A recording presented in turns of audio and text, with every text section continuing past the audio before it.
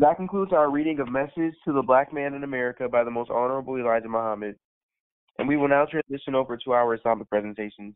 Do we have any brothers or sisters who would like to present? Yes, sir. We will have the Muhammad children give their Islamic presentations, followed by Sister Rebecca, and we will start with Naeem's Islamic presentation. This is Minister Naeem of the Nation of Islam, Allah Support number 1.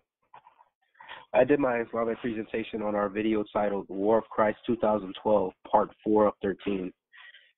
In Matthew chapter 24, verse 36, we are told that no man knows the day or the hour of the judgment but God himself. But there was no mention about the year. Turning to the book of Isaiah chapter 63, verse 4, we read, "For the day of vengeance is in mine heart, and the day of my redeemed is come. Examining the coming of the year of Christ, or year of his redeemed, in the study of theology, a day often means a year in terms of prophecy. For example, in the book of Numbers chapter 14, verse 34, we read, "After the number of the days in which ye searched the land, even 40 days, each day for a year, shall ye bear your iniquities, even 40 years, and ye shall know my breach of promise." This is the clearest example in the Bible of days equaling years. This is the prophecy of the children of Israel who had to wander the wilderness for 40 days or a year for each day they committed offense. Getting back to the year of the redeemed, we turn to the book of Revelation, where we read about a futuristic Babylon that has fallen, and the Lord is calling his redeemed out of it. Starting at chapter 18, verse 2, we read, "And he cried mightily with a strong voice, saying, Babylon, Babylon the great is fallen, is fallen." Verse 4, "And I heard another voice from heaven saying, Come out of her, my people, that ye be not partakers of her sins, and that ye receive not of her plagues." And in chapter 14, verse 8, "And there followed another angel, saying, Babylon is fallen, that great city, because she made all nations drink of the wine of the wrath of her fornication." Here we are given hints from Scripture about or concerning the year of the Christ redeemed. It is referencing a future Babylon and its fall, but there was an ancient Babylon that fell, and the prophet Daniel foretold it. The first Babylon, the kingdom of Assyria, fell in 614 BC. Turning to the book of Daniel, chapter 12, verses 10 through 12, we read, "Many shall be purified and made white and tried, but the wicked shall do wickedly, and none of the wicked shall understand, but the wise shall understand. And from the time that the daily sacrifice shall be taken away, and the abomination that maketh desolate set up, there shall be 1,290 days. Blessed is he that waiteth and cometh to the 1,305 days." Here in Daniel, we are given the year of the redeemed, which is 1,290 days and 1,335 days. And as we know, these days are referring to years. This prophecy of Daniel with reference to the first Babylon, or ancient Assyria, in 614 BC, we see that the year of the redeemed, or first beginning year of Christ, is 2012. If we add the years of the redeemed, 1,335 and 1,290. This is when adding 1,335 and 1,290, but subtracting 614 because it is before Christ. Concerning the fall of the second ancient Babylon, with its fall in 539 BC, we would have to understand the 7 years of tribulation, or the 70th week of the prophecy of Daniel. Since a week has 7 days, 70 weeks is 7 years, or this is referring to the 7 years of tribulation. The book of Daniel refers to the 7 years of tribulation being broken up in half. One half of it is that is that referred to in Daniel, and the other is referred to in the book of Revelation. In the book of Daniel, chapter 12, verse 11, it reads, "And from the time that the daily sacrifice shall be taken away, and the abomination that maketh desolate set up, there shall be 1,290 days." 1,290 days is 1,290 days is 43 months, which is about half the 7 years, which is about half of 7 years, or 84 months. So the book of Daniel references half of the 7 years as 1,290 days. Concerning the prophecy of Daniel's 70th week, turning to the book of Daniel, chapter 9, verses 21 through 24, we have, "Yes, while I was speaking in prayer, even the man Gabriel, whom I had seen in the vision at the beginning, being caused to fly swiftly, touched me about the time of the evening oblation. And he informed me and talked with me and said, O Daniel, I am now come forth to give skill and understanding. At the beginning of thy supplications the commandment came forth, and I am come to show thee, for thou art greatly beloved.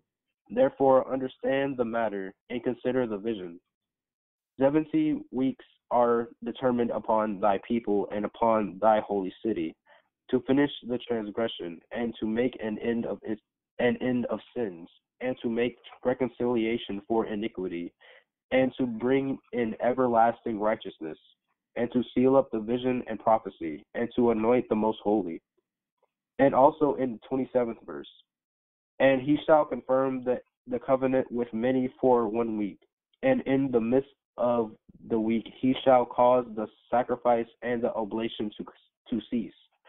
And for the overspreading of abominations he shall make it desolate, even until the communication, and that determined shall be poured upon the desolate." Here we see the angel Gabriel tell Daniel about the time before the appearance of the Most Holy, or Christ. In the 27th verse, Daniel tells us that it tells us in the midst or in the middle of the 70th week, we have an indication of the one who makes desolate, or the beast.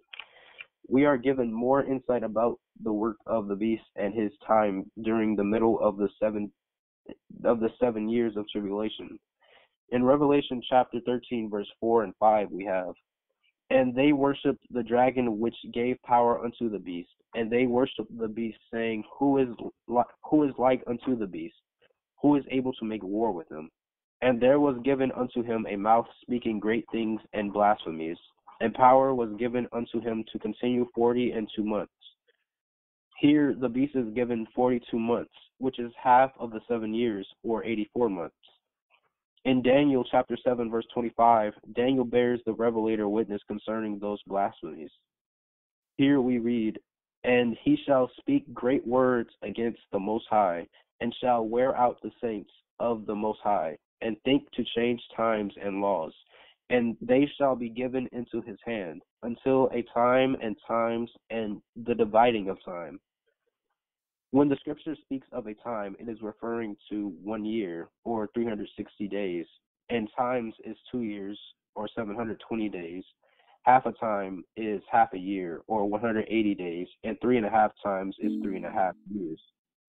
So, if we reread the scripture with wisdom, if we reread the scripture with wisdom, it reads as, "And they shall be given into his hand until a time, 360 days, and time, 720 days, and the dividing of time, 180 days." Adding 360, 720, and 180, we get 1,260 days, or 42 months. Multiplying 30 by 42, we get 1,260 days.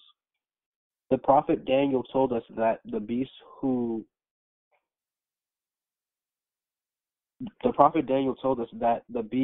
would wear out the saints, and the revelator bears some witness in Revelation chapter 13, verse 7, and it reads as, "And it was given unto him to make war with the saints, and to overcome them. The kingdom of ancient Babylon fell in 539 BC. If we add the quantities of 1,290 years and 1,260 years to 539 BC, we get the sum of the year 2012. Amen.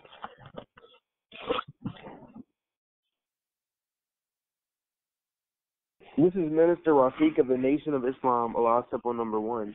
And I am presenting on Isaiah chapter 63, Why Art Thou Covered in Blood? The Son of Man Speaks. The Son of Man's motivations for speaking to us, the Muhammad children, is us, the Muhammad children. If he didn't have us with him, he doesn't think that he would have taken the route that he would have in terms of teaching. The memories of us expressing gratitude towards the Son of Man for his teachings of Islam and his hearing us teach Islam supports him in making the decision to keep teaching. But as far as the people of this world, the Son of Man is done with them. They rejected the Honorable Elijah Muhammad, and they reject the Son of Man, a believer in the Honorable Elijah Muhammad, despite the fact that he presents clear evidence in front of them. The Son of Man's 4 children being with him are like the Son of Man riding 4 horses. Metaphorically speaking, the Muhammad children can be compared to the 4 horses of the apocalypse. As the Holy Quran says, we have made the word to have many connections. And this metaphor may not be in the ultimate sense of the true meaning of the 4 horses, but there is a comparison to the Son of Man's life to that of the 4 horses of the apocalypse, because we are in the apocalypse. So we call this specific comparison a metaphor and not a divine interpretation. It's more of a hadith. The Son of Man is like Jonas. As he said, he's ready to just get it. There's been a lot of talk and mercy and waiting, and the Son of Man is a man of action. If he had it his way, the judgment would have been passed. In one of the most honorable Elijah Muhammad's lectures, he even said that if he had the power, he would have killed you when we're talking about the devil. So even the messenger remarked that he is not as merciful as Allah. The most honorable Elijah Muhammad said the following: This is what you must remember. Bear in mind at all times that Jehovah did not drown Pharaoh. He made Moses to do the job. Over in the Bible, Revelation, he did not sound the trumpet himself, but he made an angel to do it. He told the angel where to go and how to stand. You must remember how to understand the theology of God's teachings. You must understand. So the most honorable Elijah Muhammad said in the theology of time that Jehovah did not drown Pharaoh. He made Moses to do the job.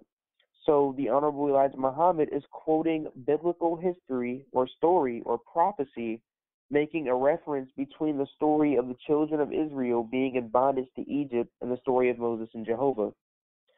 What we have to keep in mind is that the most honorable Elijah Muhammad did not waste words. He didn't just say things that didn't have meaning. There's a reason why he said these things. His time was limited and he had to deliver a certain message.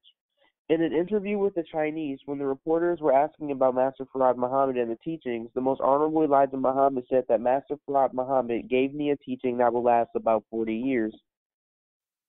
We have to remember that the most honorable Elijah Muhammad was wiser than we know. He was wiser than we give him credit for. Anytime a man spends 3.5 years with the God of the universe, he is bound to have some insights that we just don't have. So here he is in the 60s telling the Chinese that he gave me a message that will last about 40 years, and he knows that nobody is paying him any attention. If we were to just do the math, Master Farad Muhammad left in 1934, and 40 years after that is 1974, which was the year that the Honorable Elijah Muhammad gave his last major lecture to the public. So we treated the messenger like we treat each other. Our words don't mean a lot. And so when we're listening to him, we regard him like we regard each other. And we don't give his words the due respect that it deserves, considering that this man sat with God. Amen.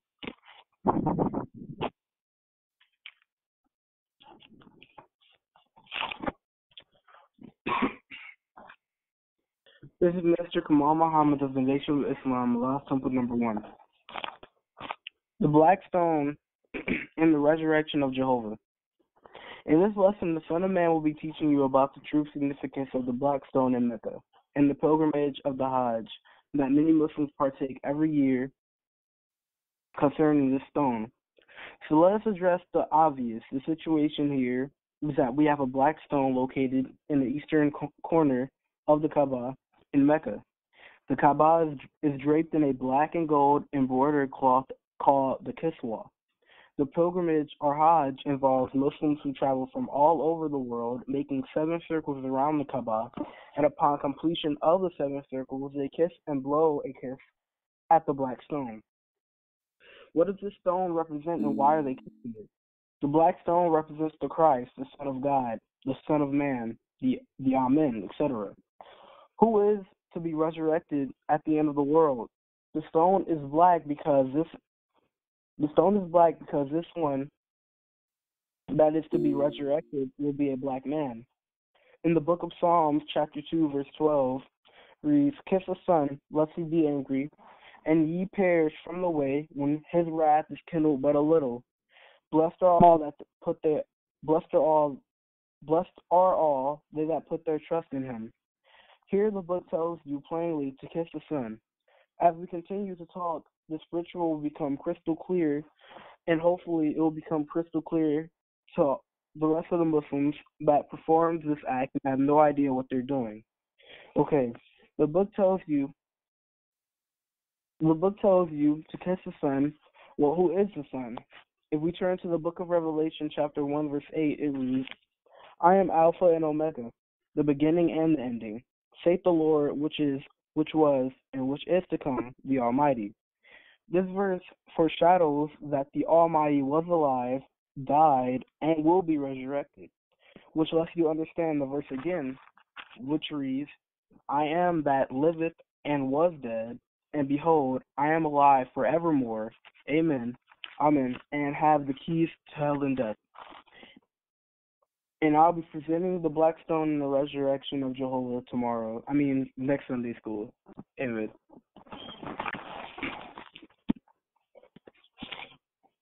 This is Minister Mahir Muhammad of the Nation of Islam, Allah's Temple number 1. I am presenting my Islamic presentation on the 7th Angel of Sounding, Part 1 of 6, and this is Part 4 of Black Coverage. Yaqub had the societies of doctors, nurses, and free people killing black children. If the baby came out the mother too dark, the baby's brain was pierced with a needle, and the baby was murdered. And the mother was told alive that her child was to have insane room for them. So the child was murdered, and the mother was lied to. Murder and lies. But why? It was to get that white baby. So that germ that was locked in the black man that Yaqub was trying to get out, he got it out of the black man and formed that nation by killing and murdering blacks and lying about it. Also, Yaqub did not have jails on the island of Patras. If you disobeyed him, he killed you. So after 200 years of murder and lying and deception, you got the Japanese man. After 200 more years of murder and deception, you got the yellow man, which is the Chinese man. After another 200 years, after murder and deception, which is after 600 years, the white man came through. So in its formation of coming out into the world, it was done under murder and lies, meaning that it is his very nature. It is a part of from what gives him life. When your nature comes down on you, it's like you're going insane and you can't help yourself. You lie to yourself. You make up all kinds of reasons to justify what you want to do.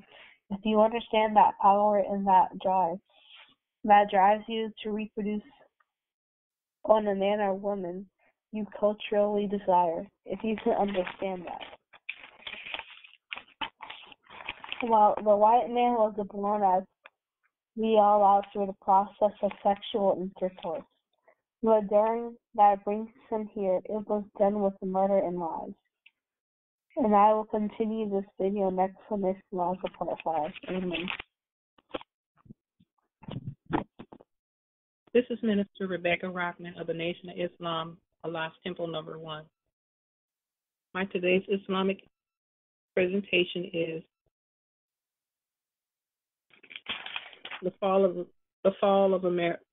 America Has Fallen, Part 1 of Part 2. In this lecture, the Son of Man has returned to the teaching of Islam, which he had taken a year off from teaching due to, well, let's say, just due to divine revelation that had occurred in Virginia, which is another whole lecture in itself. The title of this lecture is America Has Fallen. It begins in Revelations chapter 8, verse 1. After these things I saw another angel come down from heaven, having great power, and the earth was lightened with his glory. And he cried mightily with strong voice, saying, Babylon the Great is fallen, and is become the habitation of devils, and the hold of every foul spirit, and a cage of every unclean and hateful bird. This is a key verse to be discussed. The Son of Man decodes it like this. The whole of chapter 18 of the book of Revelation concerns the prophecy of America and her fall and destruction. Notice, fall and destruction are two separate events. Although the destruction rapidly follows the fall, let's read this verse with clarity. And after these things, I saw another angel come. Here, the Son of Man announces to us that America has fallen yet. One might ask, what do you mean America has fallen? It's still here. Let's look deeper into what America really is. First, America is millions and millions of years old, and yet it was established in the year of 1776, over 200 years ago. Therefore, America is really a system of laws, practices, and customs.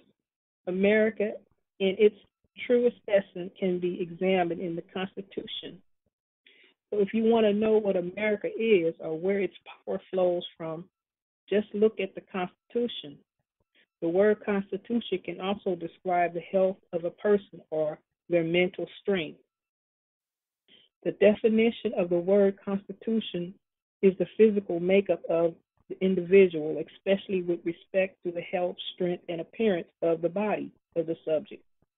The subject of this lecture, the fall of America, and when one hears the word fall of America, one might think of images like New York City in flames with countries, monuments broken down. This image will not be the fall of America. It only signals the destruction of America. Destruction will come soon after the fall. Let's talk about a woman. A woman usually has a basic set of virtues, and if you were to be, you would have to possess some qualities or virtues that she desires. If you want to be with her, you would have to possess some qualities or virtues that she desires. What happens when a woman will be intimate with anyone? You could say that that woman has fallen. She has no virtues or principles that she believes in. She's just a prostitute or a harlot. What happens to a fallen woman is this. They get diseases, they get beaten, they robbed, hooked on drugs, and even murdered. These are the things that will be the destruction of the fallen woman. When we say that a woman has fallen, we're not saying she's no longer exists or is not alive. This merely means that this woman of no virtue will soon be destroyed. The same with America. She no longer abides by her virtues and principles, which are found in her Constitution. Her respect and her recognition of her Constitution is eroding rapidly every day. She's abiding less and less by her own Constitution, which means that America's Constitution is now weak. The Fourth Amendment is basically gone. The freedom of the press of this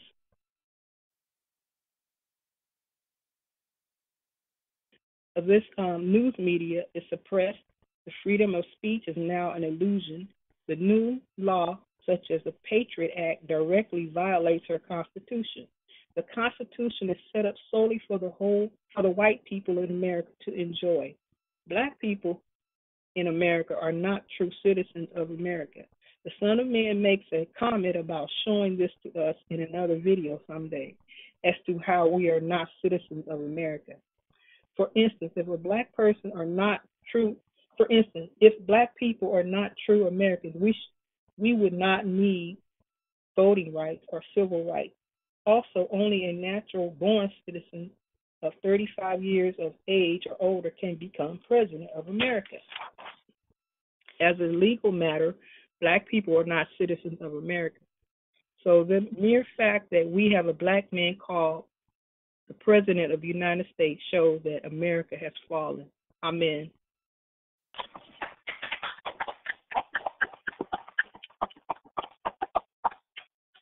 Thank you, Sister Rebecca.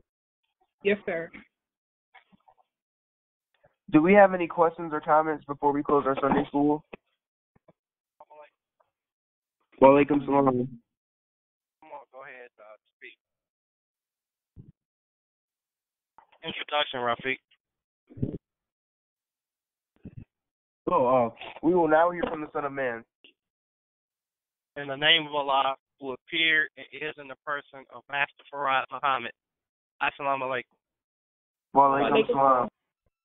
How's everyone doing? Good. Good. That's good. I have a few things I want to say to you today. I'm currently working, and so if the phone cuts out, I'm going to have to call back. I guess that will bring me to the first minor point I want to bring up real quick. When you have a responsibility or a post, let's take Rafiq for example. Rafiq is the moderator of this meeting. Do you understand? Yes, sir. All right, a couple things I'm gonna point out. When you are given a post by a commanding officer or your superior, like if you're in the military, if you have the post, you take charge of that post. Do you understand? Yes, sir. Yes, sir. So for instance, let me go back. There's a famous Oriental general by the name of Sun Tzu. I think I shared this story before, but I'm gonna reshare it again. Sun Tzu, he wrote. There's a book of his teachings or philosophy called The Art of War. Do you understand? Yes, sir. Yes. Well, story goes, Sun Tzu was at a certain Chinese emperor's court, and he was, being what you call evaluated or examined by the court and the king as to his fitness to be the general. So, as a joke of sorts, the emperor told Sun Tzu, he wanted to test his wisdom of being a general, and he said, I'm kind of paraphrasing because I don't have the book in front of me, but basically, he said, if you can take my harem of women and make an army out of them, I'll give you the job, or you'll command my army. If you can take these women and make an army out of them, do you understand? Yes, sir. Yes, sir. So Sun Tzu accepted the challenge. All right. So the king is up high somewhere, eating grapes, looking down, and we're just going to say about 100 or 200 of the king's harem came out, and Sun Tzu and his confidants were out there with the women. And so Sun Tzu was, out of the women, he selected a few of them to be, lieutenants, or, he made 3 or 4 of the women or whatever in charge of the women. So, if he gave a command, it was like a chain of command. Do you understand? Yes, sir. All right. So he told all the women. He said, when you hear the drum, when you hear 1 beat of the drum, you ought to face left. If you hear 2 beats of the drum, I'm paraphrasing, but this is basically the story. If you hear 2 beats of the drum, face right. And if you hear 3 beats, about face. Do you understand? Yes, sir. Yes, sir. Okay. So yeah, he put them in formation. He lined them up, and so he gave a signal to his officer. Officer beat the drum.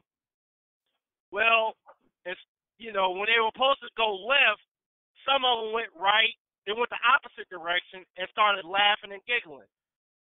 And so what Sun Tzu did, he said, well, maybe you misunderstood me. He said, when you hear one beat of the drum, I want you to turn left. And when you hear two beats of the drum, I want you to turn right. If you hear three beats of the drum, I want you to bow face. Okay? All right. So he repeated the instruction, and he gave a signal to his officer. The drum was beaten, and the women were still laughing and giggling and playing. Okay, now, at this point, it was established. Now, this is not in the book. It's me talking. Sun Tzu knew at this point it was established there was no misunderstanding because he repeated the order. Do you understand? Yes, sir. And when he repeated the order, they all said they understood him, right? Yes, sir. All right. Now, remember, it was the emperor that constricted his harem to the charge of a military general. It was the emperor that put his women in the military. Do you understand? Yes, sir. Listen carefully. Sun Tzu is a military general there to, be conferred power to preside over the emperor's military. Do you understand? Yes, sir. All right. That's the situation. Now, when the women disobeyed Sun Tzu, he told one of the officers to grab grab a lieutenant and chop her head off. So the officer went and snatched the woman, and the king stood up, or the emperor stood up in the balcony and said, "Wait a minute." He said, "Don't kill her. I love the way she peels my grapes." And he started it was a joke to him. Do you understand? Yes, sir. Yes, sir. And Sun Tzu told the emperor, he told the king, in the field of battle, the general has sovereignty. He does not have to give regard to he does not have to give regard to the orders of the sovereign in the field of battle. He has prerogative. Do you understand? Yes, sir. Yes, sir. Then he told the commander, chop her head off. The commander chopped the woman's head off. The emperor stood silent. He then called another woman and made her lieutenant. And said again, when you hear the drum beat once, face left. When you hear the drum beat twice, face right. If you hear the drum beat 3 times, about face. When the officer beat the drum, every last woman in that harem moved with absolute military precision. Do you understand? Yes, sir. And Sun Tzu was made the general. Do you understand? Yes, sir. Often when I'm talking to my children, when they talk to me, like Rafiq, he may ask me a question. And my friendly, nurturing father persona disappears. And I get a little stern.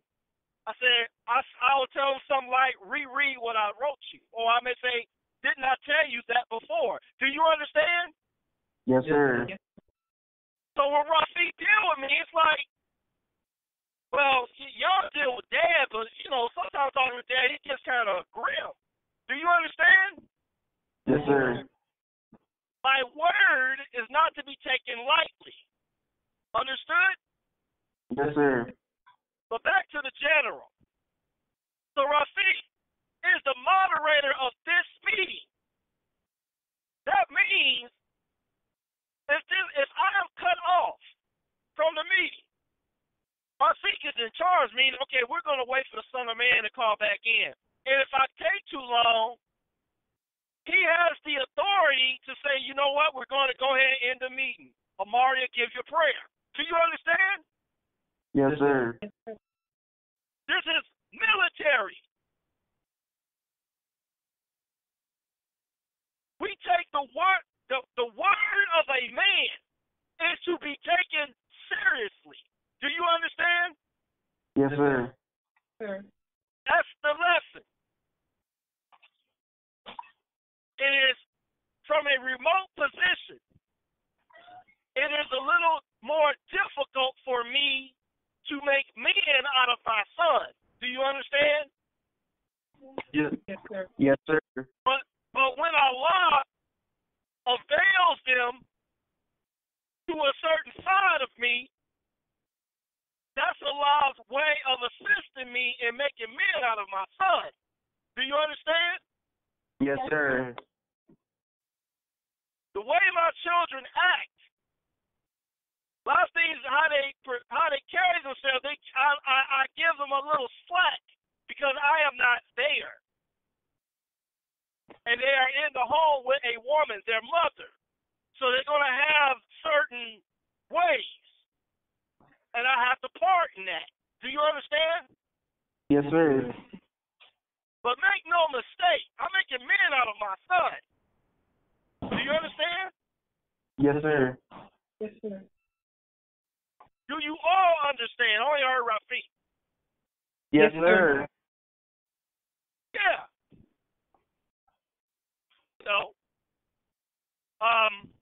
one moment. All right. Now, that's not what I want. I tell you.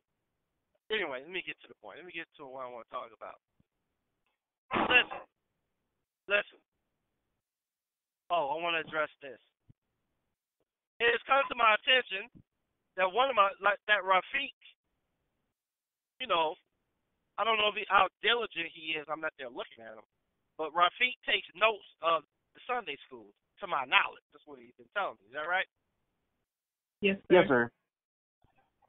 Now, I remember giving instruction to my children, you know, y'all should get 5-subject notebooks. You should take notes. Now, I'm kind of sure that all of them are not doing that. They may, but I doubt it. And that's okay. That's what I mean. You know, I'm not exactly there. You know, so when I say do something, they don't do it. Certain things, I kind of know I'm not being, and I just pardon that. You know, I'm not trying to be a tyrant, because if you place your children or somebody subordinate to you in a certain environment that does not promote your way, then you have to, you have to exhibit patience and mercy. Do you understand? Yes, sir. Yeah, I'm not a tyrant. I'm a very fair person. I remember I had a 5th grade teacher, never will forget him, named Mr. Williams. And first day of class, I was in elementary school though. First day of class, Mr. Williams told us. He said, "Look," he said, "I'm hard, but I'm fair." Meaning he was talking about that battle. And he had a reputation throughout, the school. I was going to Brady Elementary. What was it, Clinton Elementary, Detroit. Everybody knew about Mr. Williams and that paddle. And the first day he told us, he said, "I'm hard, but I'm fair." Do you understand? Yes, sir. And I bear witness. That paddle did not come out unless you broke one of the rules. He was serious about what he said. Do you understand? Yes, sir. You know, our children today don't get that kind of discipline.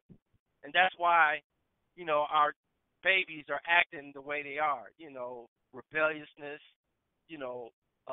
claiming they don't know if they're a man or a woman. Do you understand? Yes, sir. But tell you something. These black children, I see them all the time in Walmart at all ages. I'm talking about from little boys on up, switching, looking like, acting like a little girl, what they call them, transgender. Yes, sir. These children acting like this.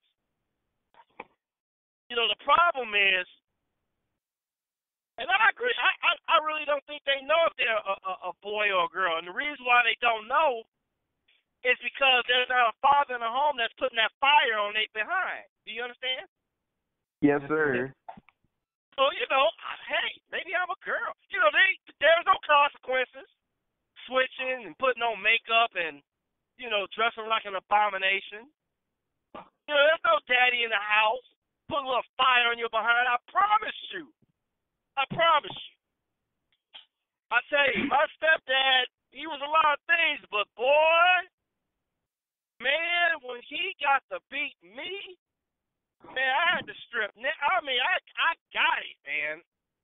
Man, when I got whipped, man, I got whipped. Do you understand? Yes, sir. Yes. And it didn't stop at the house. When I went to elementary school, and if I fell in line with one of my teachers, they had paddles. All that discipline and structure has been taken away today. Do you understand? Yes, sir. Setting our babies and children up for the fire. That's what this devil is doing. Oh, you're part of the LGBTQWXYZ community. Now they're a community. All this foolishness. Because they have taken the men out of the home. Do you understand? Yes, sir. Yeah. So anyway, but that's not actually my subject. Get back. Excuse me. Now, let's get back to the black woman. Let's get back. What have I repeatedly told you about the black woman or the woman in general?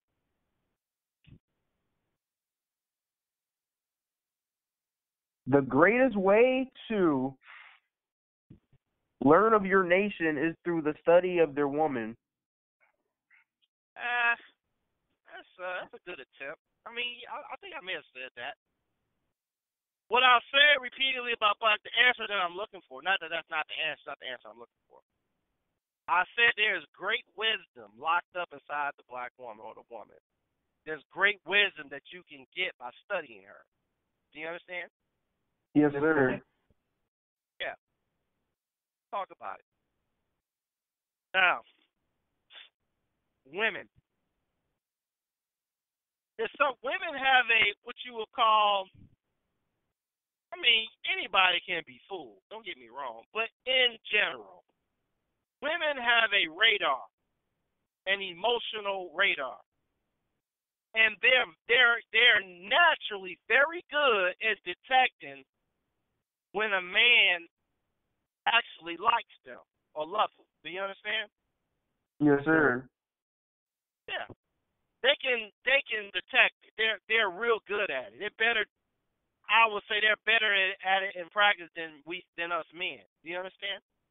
Yes, sir. In other words, she can kind of feel it.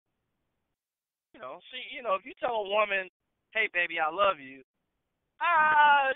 she can, women can read you. They know if you love me or you want something or they can, they're pretty good at it. I mean, anybody can get fooled, and some women, women do get fooled in the game of love, but basically they can feel you out. Do you understand? Yes, sir. All right. If you study, I would tell you this. I would tell you this. I will say this. The path to divine power goes directly through studying your woman or the black woman. You want to be a king or emperor. You want to be a universal ruler. And you want to walk that path to reach that goal. Inevitably, you will go through the study of your own woman to get there. Do you understand? Yes, sir. Yeah. Yes, sir. Yeah. Driving this truck and being in the industry that I'm in, I have a lot of time to think. When I'm done loading, getting on the road, give me a lot of time to reflect on things. And Everything. This is from a personal observation that I've come to. Everything that has happened in my life, and I mean everything, all the setbacks, all the accomplishments, disappointments, everything that's taken place in my life is for a reason. There's nothing that's happening in my life that happens by chance. Do you understand? Yes, sir. Because I am walking a certain path. You know, there's an old saying, I believe it's written in the Bible: all things work for the glory of God. Do you understand? Yes, sir. And when God, and when you are a man of God, that is profoundly true. You know, everything. Had I not had the experiences that I had, marriage, divorce, away from my children, if I wouldn't experience and suffer things, I would not. I can't tell you. Matter of fact, I'm just going to say it. I would not have the wisdom that I have. Do you understand? Yes, sir. I mean, what if I would have had the perfect marriage? I mean, what if that would have happened perfectly? I mean, I never did anything to my wife to break her peace, anything, and she never did. If everything was absolutely perfect, then how in the world could I grow into the wisdom concerning women that I have if I had not suffered? What do I mean, suffer? Well, depending, let me put it like this. There's an old wise saying that when a person that you love dies, that's when the true depth of the bond that's when you truly feel the depth of the bond you have with that person. Do you understand? Yes, sir. And when you're a righteous man, despite your mistake, when you are separated from your wife and your children, and they're no longer in your life, that's a form of death. Do you understand? Yes, sir. One will inevitably or probably encounter suicidal thoughts if he loses. I'm not even talking about through death. I'm talking about through divorce and whatnot. If you losing your wife and children is pretty traumatic. Do you understand? Yes, sir. And a man that loves his family, that is a great suffering. Do you understand? Yes, sir. And when you suffer, it will inevitably cause you to reflect and think about things and consider things and reconsider them. Do you understand? Yes, sir. Yeah. The path to wisdom, which I did not know. The path to wisdom, often the road travails through great suffering to attain it. Understood? Yes, sir. Yeah. That's why if you were smart or wise children, when you come to these meetings, you should have a pen and paper, or, if you just want to listen, you don't want to write during the live meeting, you should go back and listen to the recording with a pen and paper and jot notes. When I say notes, not necessarily. You can transcribe it, but a note is something that you hear or observe that truly stands out, that causes you to say, "Huh," and you just write. Do you understand? Yes, sir. You don't write a note really on something you already know or something you already understand. You kind of make a note on something that's pretty interesting that you didn't think about or a new way of thinking about. It's called a note. Do you understand? Yes, sir. What you must realize is I'm 46 years old, and y'all just got here. And so all my experiences and lessons that I have learned and the trials and tribulations I've been through, why not learn and absorb all of that and avoid all of my mistakes? Is that not intelligent? Yes, sir. It makes no sense to suffer when you don't have to. It makes no sense to go to Kitty Hawk, North Carolina, and try to make an airplane and die trying to fly when you can just go to pilot school and enroll and learn how to fly. Why make the mistakes of the Wright brothers or the early people trying to fly? Why go die or why go suffer when the way has been established? That's not intelligent. Do you understand? Yes, sir.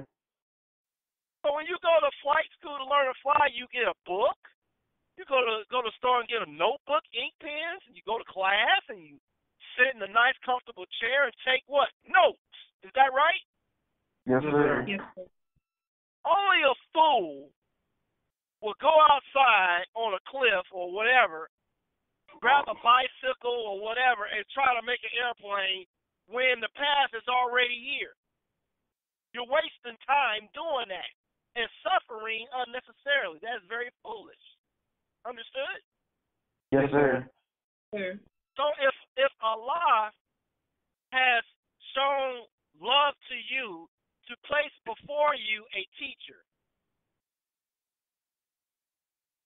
a minister, to share with you the truth and wisdom of God and of life, it behooves you and is most intelligent on your part at some point to take notes and to read your notes and think about what you're being told. I'm not up here wasting words. I am not up here to hear myself speak. I don't have self-esteem problems.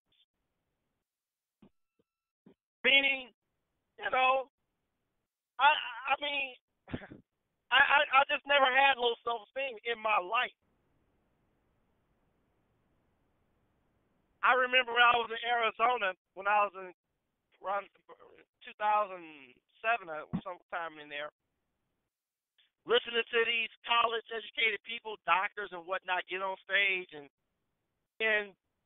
so many words saying they didn't become somebody till they got their PhD. Do you understand? Yes, sir.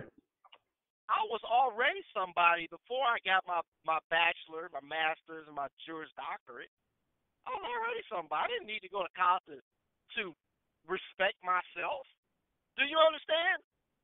Yes, sir. I don't feel like I have arrived because I got college degrees. Do you understand me? Yes, sir. Yeah. Hold on one moment.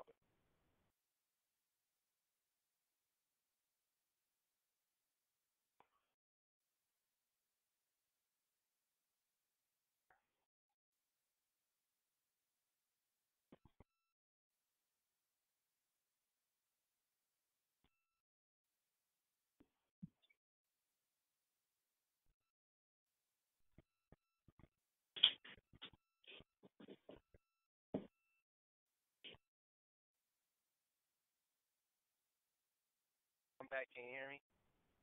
Yes, sir. Yes, sir. All right. Oh, okay. I don't forget. Okay. Let me get back to my point. I don't know how I got over here. I don't know how I got on this subject. That's not what I wanted to talk about. I don't know how I got over here. Let me get back to the point I was trying to make about the path going through the woman and feelings and that kind of thing. I don't know how I got over here. Anyway, I guess because I'm driving, I got a little distracted. I don't know. I didn't mean to go this far off the path of what I wanted to tell you. So anyway, women are equipped to, they have like natural radar. They're pretty much, they can have a good sense of feeling. They just got that certain emotional sensitivity concerning people and situations. They're just naturally equipped with it. Understood?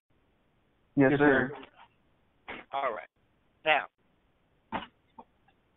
let's go to an example. Now, let's say that let's say that I didn't know that Kamal was my son. Somehow I didn't know that. And let's say that Kamal did not know I was his dad. Okay? Yes, sir. Okay, let's say Kamal got a stepfather. All right. So this is going to be a pretty interesting example. All right. So I'm a truck driver. I don't know who Kamal is. Kamal don't know who I am. For some reason I never knew about Kamal. Kamal's in Walmart with his stepdad. I pull up in my truck, park it, and I walk in. I'm in Opelousas. I'm passing through Opelousas. Now, let's say that Kamal asks his stepfather. He picks up a lollipop or a pack of gum or a candy bar, and he says, "Dad, can I have a candy bar?" And his stepfather snatched the candy bar and snatched it from him and throw the candy bar back on the rack and said, "No, you can't have it. I told you don't be asking me for that. Don't ask me for nothing else." Right? Yes, sir. And Kamal kind of hangs his head and says, "Yes, sir." And you can visually tell he's real scared of his stepdad. Well, everybody thinks his daddy, but he's scared of his stepdad. Is that right? Yes. Now, if I don't know that Kamal is my son, and Kamal don't know I'm his dad, this is scenario A. If I don't know that Kamal's my son and I see that, what do you think my emotional reaction would be to seeing that? Anybody? You're not worried about it. Who said that? Come on. Not worried about it. Anybody else?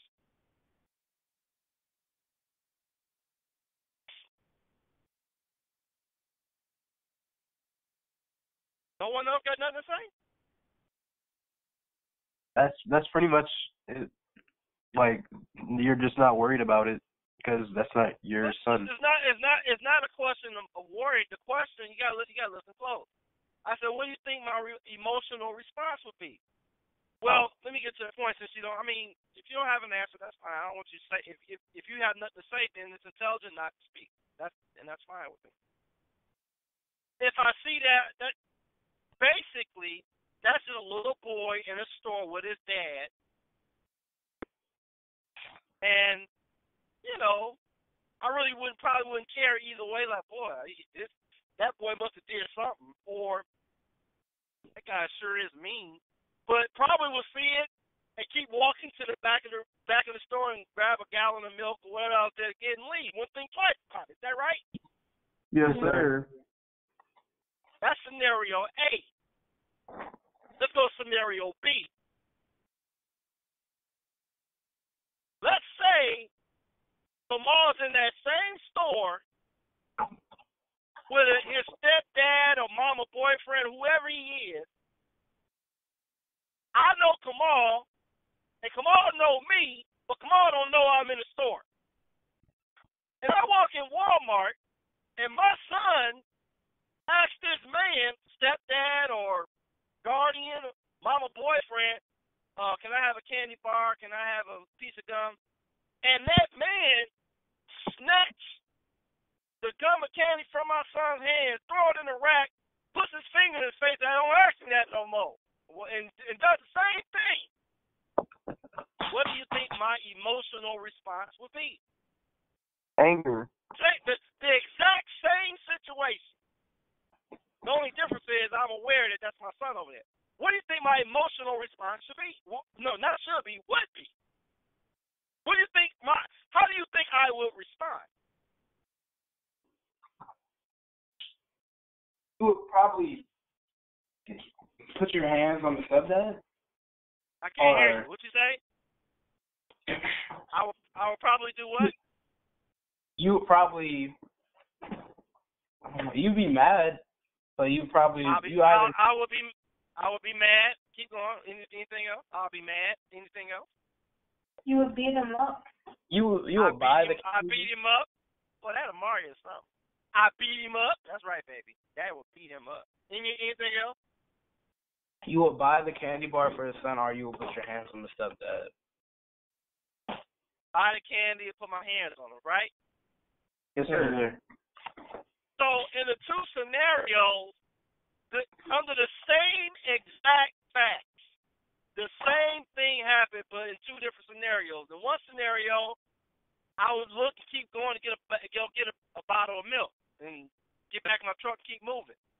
The other scenario, he goes to the hospital and the police is at Walmart investigating a possible homicide, right? Yes, sir. What was the difference between a gallon of milk and homicide? What was, if we had to put into a couple words, what was the basic difference in those two scenarios under the same fact?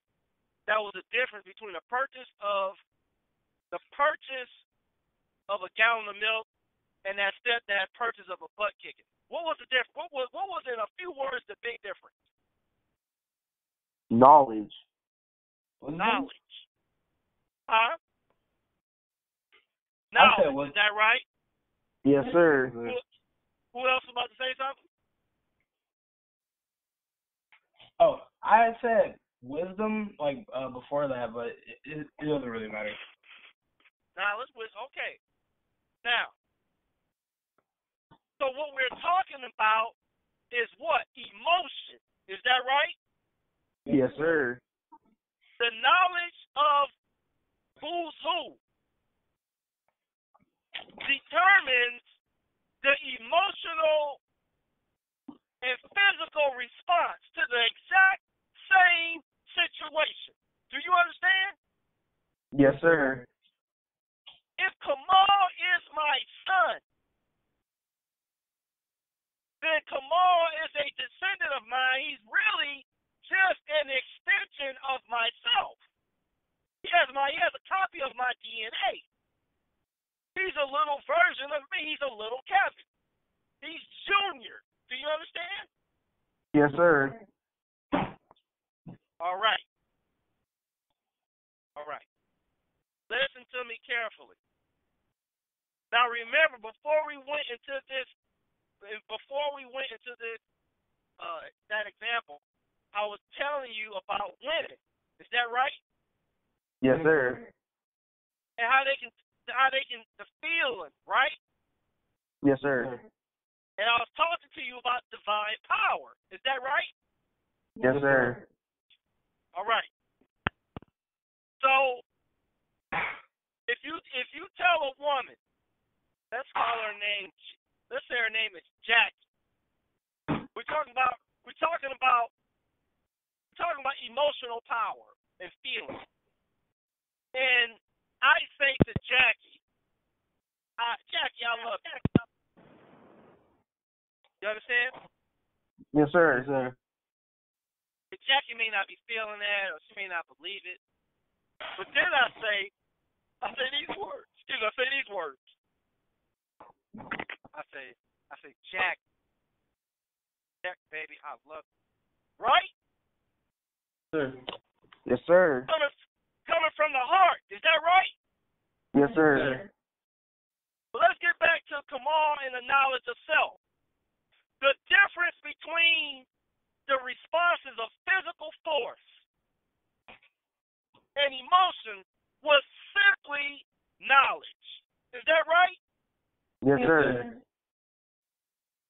Now, Sister Rebecca should be able to answer this, but y'all may be able to answer it, depending on how closely. You have to really be paying attention to the teachings that I've been teaching the last 4 years to answer this correctly.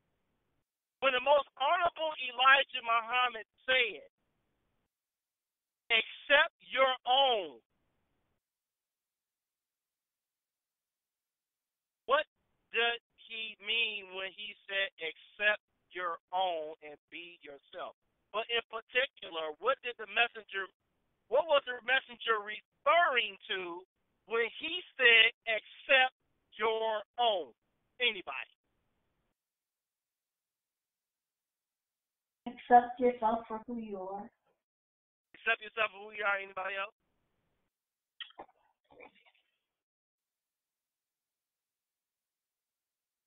So is that it? Accept your emotions. Come again? Accept your emotions. Accept your emotions. Okay, y'all don't know. Accept your own people. That's not the answer. Now, this is the answer. That's why this answer was given before, probably a couple years ago. And if you were taking notes a couple years ago and wrote it down in your book, in your own personal book of wisdom, you would know. Now, so I'm gonna say it again. When the most honorable Elijah Muhammad said, and let me say this.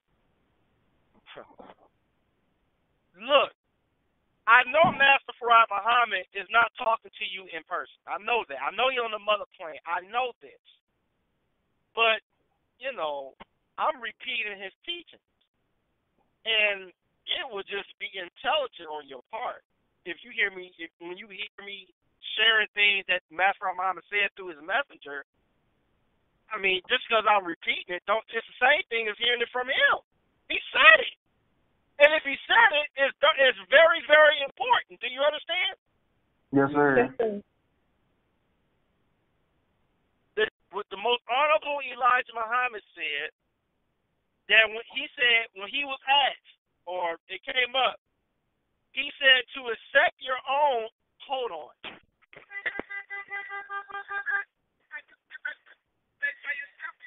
Well, Galaxy. Yeah, I keep that book. Yeah. Okay. No problem. Okay. Are you there? Yes, sir. Yes, sir. There's what? Something was happening in the phone. It was like it were other people talking in the phone. No, someone was. I'm at work. Somebody had to get my attention. One moment. Yes, sir. Let's see here.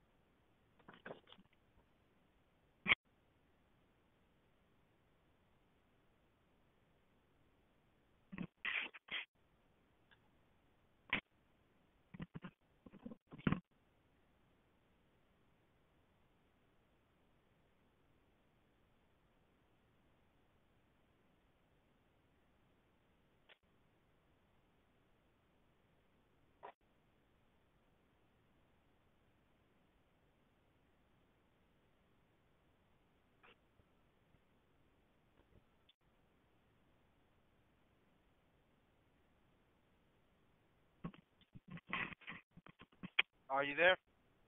Yes, sir. Yes, sir. All right, hold on. All right. Okay, okay. I know where I'm at. So when the most honorable Elijah Muhammad said, "Accept your own and be yourself," when he was asked, or when he explained your own, to accept your own means this: your own is the sun, moon, and star. Do you understand? Yes, sir. Your own Yes, is everything that exists, the universe. Do you understand? Yes, sir. sir. So when you hear the teaching, or you hear a Muslim say, "Accept your own and be yourself," those are general answers of people that really don't study deep. accept black people, accept yourself, accept the black man. No, no, no. Specifically, it means to accept your own means to accept the sun, moon, and star. In other words, the universe and everything that exists. That's your own. Do you understand? Yes, sir. Yes, sir. All right, let's keep talking. Let's keep talking. And I want you to pay attention. And if you're not taking notes, you know, you need to make some notes later. You just want to sit there and listen. Now, let's talk a moment. Let's talk a moment. You know, one moment. Now, the teachings is our own is the sun, the moon, and the star. Is that right? Yes, sir.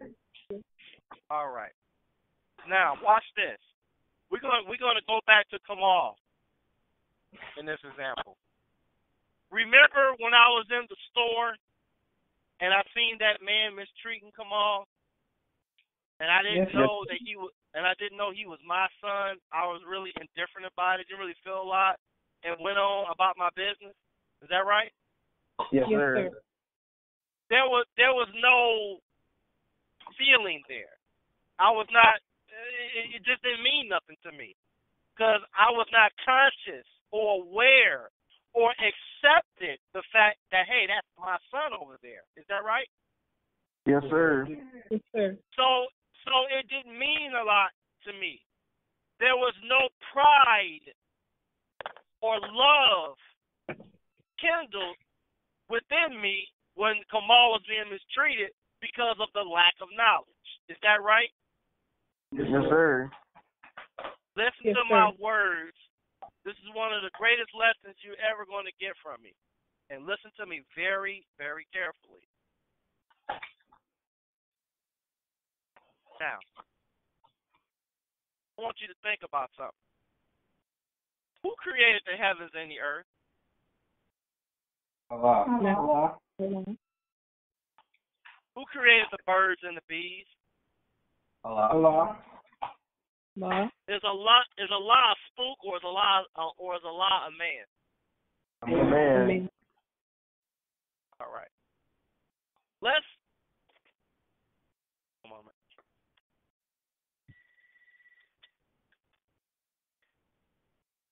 Are you there?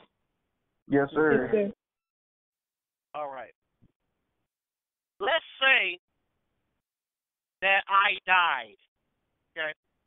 And last time my children seen me, I had a silver bracelet on my wrist, and on my right hand I had a ring with the symbol, with the word Allah in Arabic on it, right? Yes, sir. All my children seen it. Now, let's say that I died. Okay. Dad died. It may have been years ago. But let's say Amaria was in a pawn shop one day, and she went to the pawn shop with her mother, or she went to the pawn shop with Diane. And she walks in the pawn shop, and she sees a ring, just like her daddy used to wear. Is that right? Yes, sir. And next to the ring, she sees a silver diamond encrusted bracelet. Is that right? Yes, sir. Yeah, that bracelet you seen on my wrist, those are real diamonds. That's not fake diamonds. That's a real, genuine, pure silver bracelet with diamonds. That ain't cubic zirconia on my hand. That's diamond. But anyway, Amaria sees the diamond bracelet. Her dad saw a diamond bracelet that looked like her dad, and a ring that looked just like her dad. And she says, Diane. She says, look, that's Dad's ring and Dad's bracelet. Is that right? Yes, sir. And she don't even look at the price. She She don't care what the price is. She's going to get that bracelet and that ring. Do you understand? Yes, sir. Why? Because it belonged to her father. It belongs to her father. Is that right? Yes, sir. And even though the pawn shop has possession over that diamond bracelet and ring, as far as Amari is concerned, that's her bracelet and that's her ring. Ain't nobody gonna get it for her. She's gonna get that ring and bracelet no matter what. Is that right? Yes, sir. Yes, sir. Why? The love for her father. Because she has knowledge of what that means or what it is. Is that right? Yes, sir. Yes, sir. She knows by right that is hers. Is that right? Yes, sir. Yes, sir. And she's going to get it. Is that right? Yes, sir. All right. Listen to me very carefully. And you don't have to get in a car or catch a plane to even do this. You know, I do a lot of traveling. You know, a lot of times when I travel, you know, it take me down roads, and what I see for miles and miles is nothing but land. But between me and the road and all that land is a fence. Sometimes behind the fence there are cows and horses and different animals, and they're grazing, right? Yes, sir.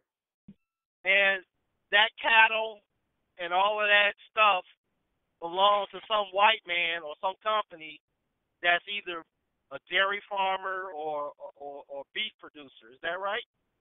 Yes, sir. All right. Listen to me very carefully.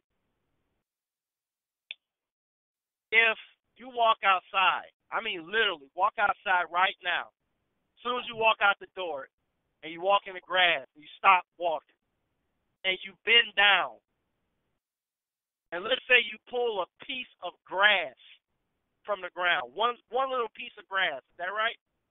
Yes, sir. When you pull that piece of grass out of the ground, who made that grass? Allah. Who decided that that piece of grass would be green?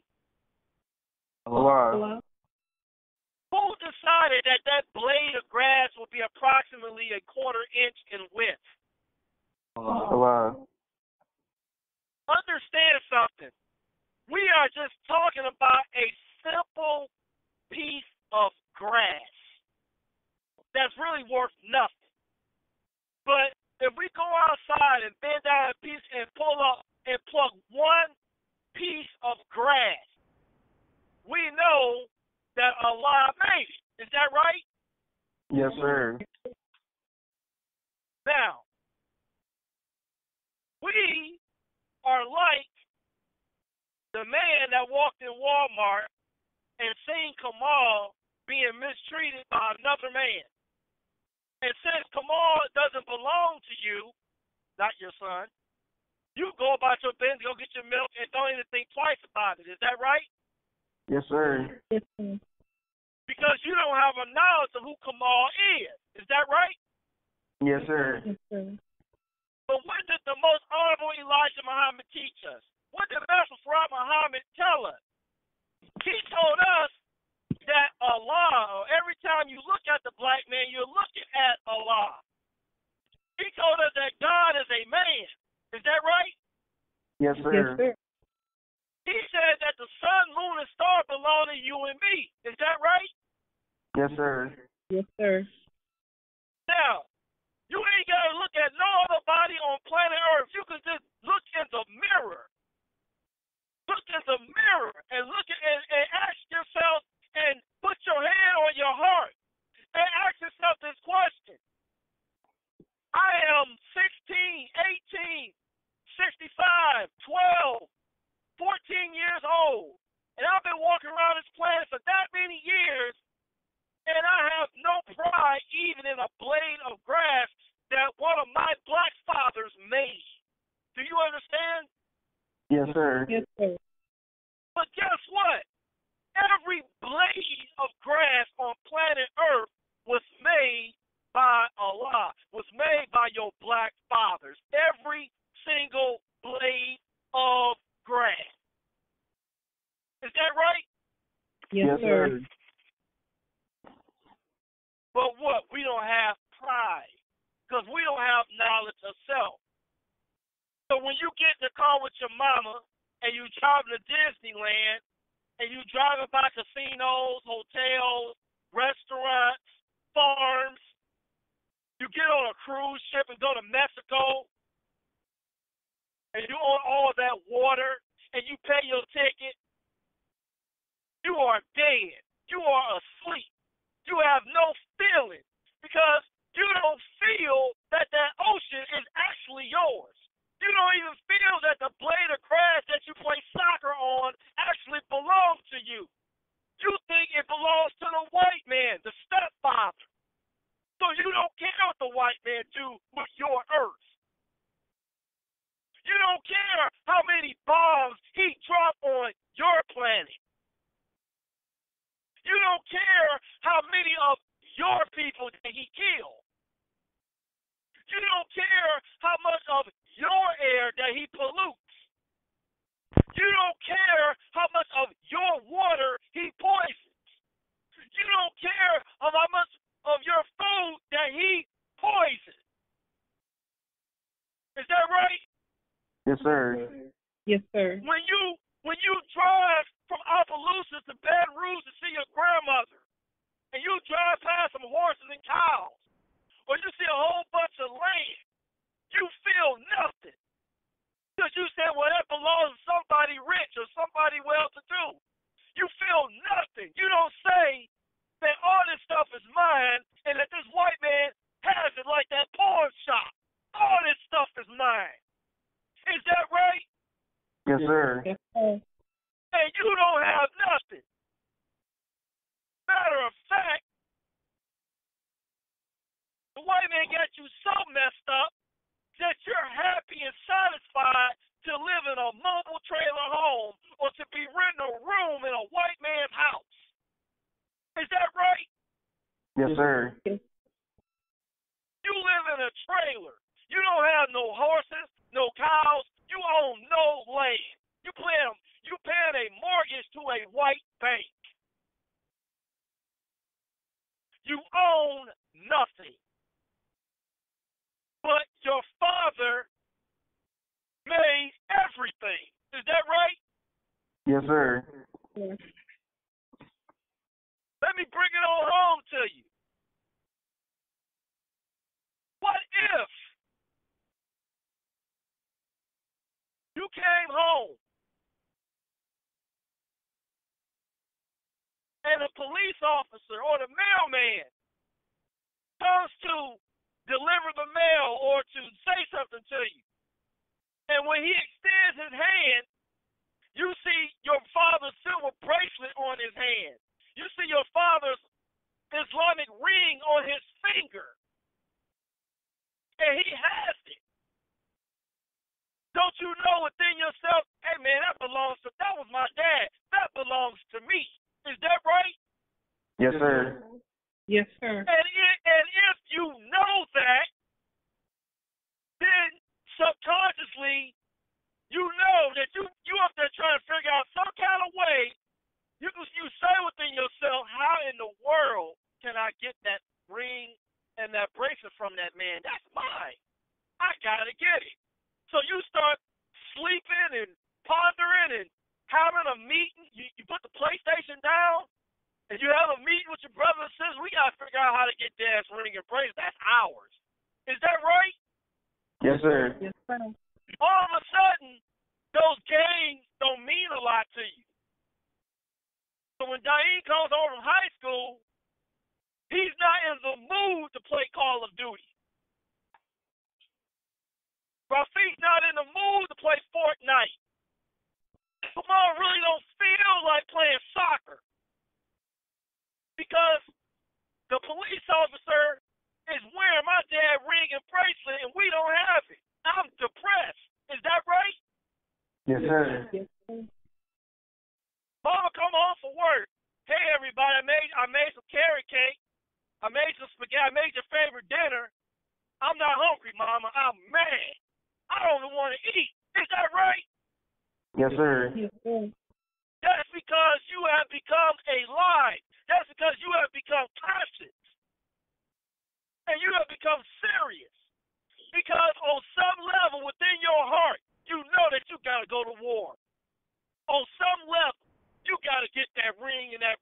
You are mad and it's war. On some level, it may not be with a gun. You may have to scheme, connive, trick, buy it, but you got to get that ring. Everything in your life has changed. You ain't playing no more games no more until this business gets settled. Is that right? Yes, sir. This is our planet. See, let me tell you something. If you really had the teachings of Islam in your heart, what I mean is, if the teachings of Islam started to flower or to mature in your brain, all these toys, all the devil's toys, will be less appealing to you. Do you understand? Yes, sir. Yes, You sir. don't ever catch a son of man playing a PlayStation. You don't ever catch a son of man at a club dancing and shaking his booty. You don't catch a son of man going to no proms either. At the white man's gym, in the white man's car. This whole thing is upside down. You become a man, you become a woman, you get serious. Is that right? Yes, sir. I don't own a home. You live in a trailer. And the whole planet belongs to us. But because we are not conscious of that, we go on with our lives like a father sees his son at Walmart, don't know who he is, and we don't get mad. We're not upset. Matter of fact, we're just fine to see all this stuff going on. The only thing we can think about is going in there to get our candy, our milk, our business, get back and go about our business. We feel nothing. Is that right? Yes, sir. A person that feels nothing for no one else is what we call a cadaver, a dead man, somebody in the graveyard. People in the graveyard feel nothing for no one else. Do you understand? Yes, sir. They feel nothing for no one else and no thing. They don't care about what happens to their house or their car or their dog and cat after they die. They feel nothing because they are dead. Do you understand? Yes, sir. The black man and black woman in America is dead. D-E-A-D, dead. We feel nothing. But I am not a dead man. Behold, I am alive. When I'm driving cross country, like I am right now, when I see that cow behind that fence eating that grass, I know that all this stuff is mine. I shouldn't have to beg and work 80 hours a week and maybe be able to buy a piece of land and maybe a cow. All this stuff is mine and ours. But we have nothing. I know that a black man actually created and designed that cow to chew grass. He made a brown cow to chew green grass and give you white milk. That's God. That's my daddy. My dad made that cow. My dad made this blade of grass. My dad made that soccer field. My dad made the material, the wood, the iron, the tin for those rides at Disneyland. That's the white man. Everything this white man got, everything he got from my daddy. All this stuff is mine. Do you understand? Yes, sir.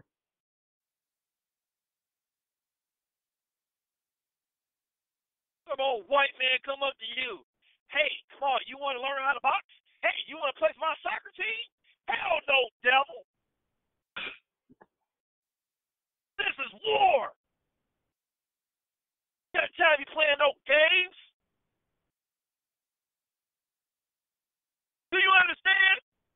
Yes, sir. But this kind of heart, this comes with time. This kind of maturity comes through suffering. It's hard to get to this point if you have never suffered, if life is easy for you. And there's nothing wrong with that. I am not condemning the lifestyle that your mother has provided for you. You do not have to suffer to have maturity and to get right. But what I am saying, you must get serious about your study of Islam and the world around you in your comfort. Do you understand? Yes, sir. Yes, sir.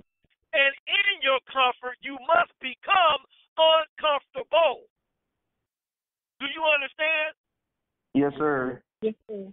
Yeah, I got a comfortable life. It's peaceful, but it ain't right. I shouldn't just have one car outside. I can have 20 or 50 cars outside. Why am I satisfied with one car? Do you understand? Yes, sir. Yes, sir. Why don't my mother work at a black hospital owned by black people? Why does my mother work at a white hospital under white people? We should not be okay with that, but we are. We don't even think about it. Because the devil has rocked us to sleep. Do you understand? Yes, sir. Yes, sir. Rocking us to sleep so he can kill us all. Do you understand? Yes, sir. The black man and woman are dead children in America. Who do you think the devil's talking about in his nursery rhyme? Rockabye baby in the treetop. When the wind blows, the cradle will rock. When the bow breaks, the cradle will fall. Now comes the cradle, baby and all. Is that right? Yes, sir. You think the devil's talking about his own children? He's talking about you. You the baby that's rocking in the cradle on a flimsy tree with the bough about to break. In the day of judgment, asleep. And if you don't wake up in time, a storm going to come through and break that tree.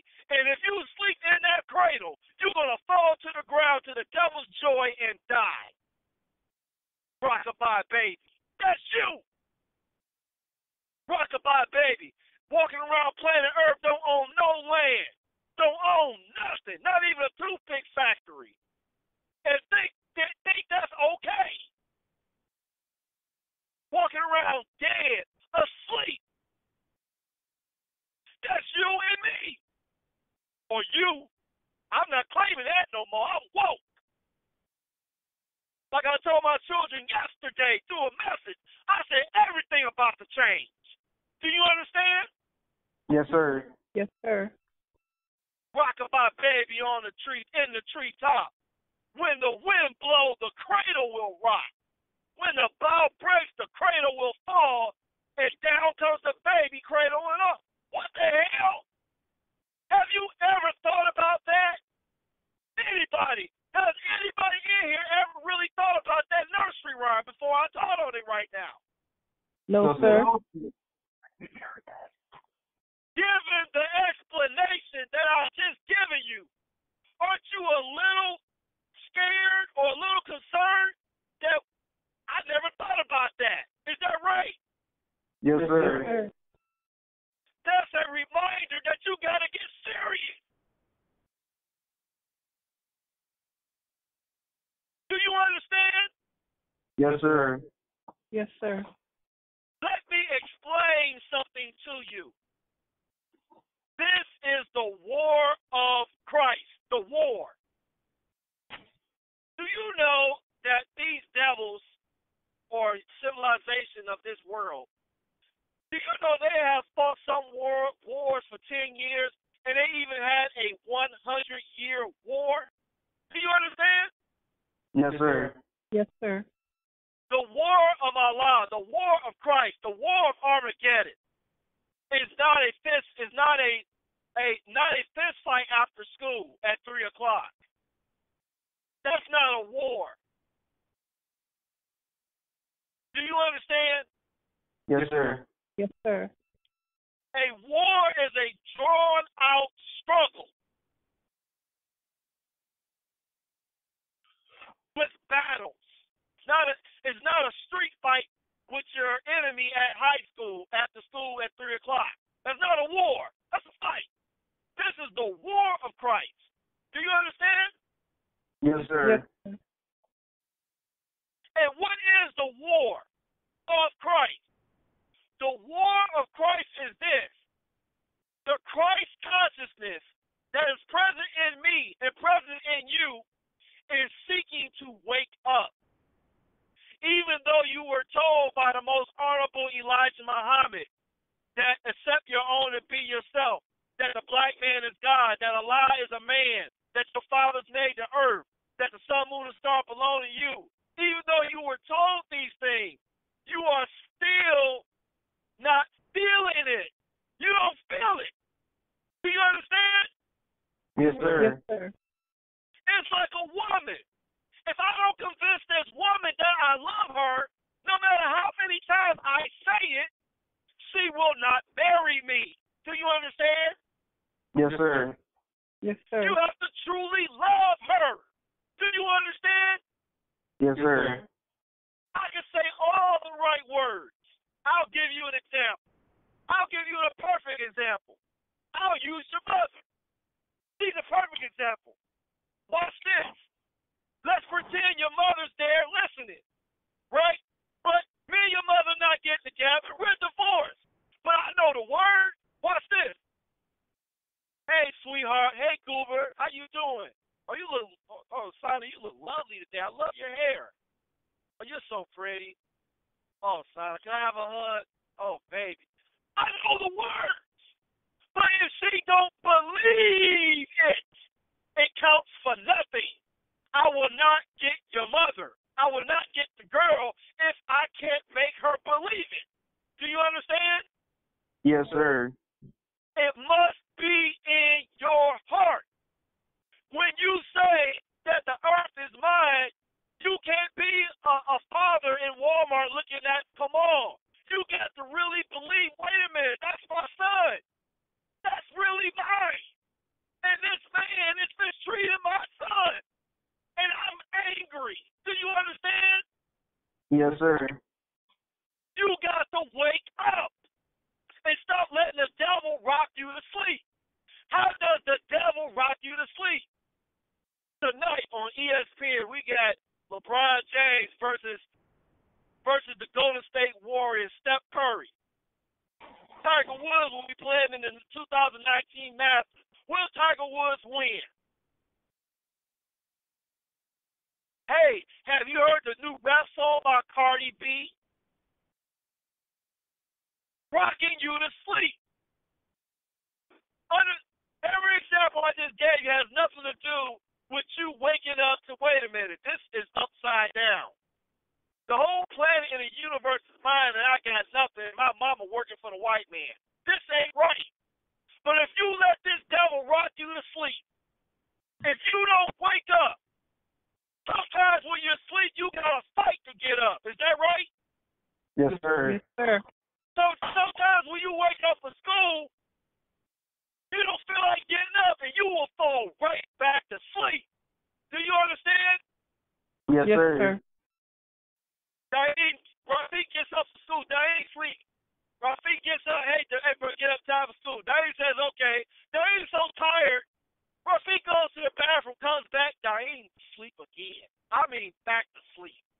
Do you understand? Yes, sir. Yes, sir. You got to fight to get up. Rafiq can't get you up. You got to say, no eyes open. I got to stay awake. Let me sit. I may not stand up, but let me sit up and shake this sleep off because I got to go to school today. Is that right? Yes, sir. Yes, sir. You got to fight. to wake up. You got to study the teachings of Islam. You got to start thinking for yourself. This is not a game. The ice is melting in the north and the south. The ice caps are melting. You get 90-degree weather in February in Louisiana. The weather's bad. You got crop losses and cattle losses in the Midwest. Famine is coming. You got to wake up. You got to really believe in your heart that Allah does love me. Allah does protect me. And this earth really is mine. And I am not satisfied with nothing. Do you understand? Yes, sir. Yes, sir. The white man has made our people fools. You can look it up on YouTube. The white man had black people singing songs like, I got plenty of nothing, and nothing's plenty for me. Ain't that right, Sister Rebecca? That's right. Am I lying? No, sir. Yeah.